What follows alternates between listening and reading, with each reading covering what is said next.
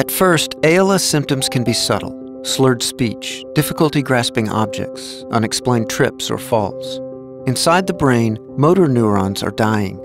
Arms and legs become weaker, harder to control. As ALS progresses, eating, speaking, moving, and breathing become more and more difficult.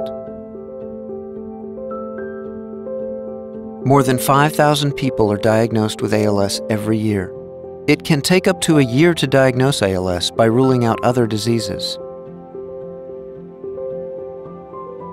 For unknown reasons, military veterans are twice as likely to be diagnosed with ALS. There are interventions to help people live longer. Studies show that people living with ALS benefit from multidisciplinary care. There is no cure, but research is progressing at a pace like never before. With your help, the ALS Association is leading the fight to stop the disease while caring for people living with it.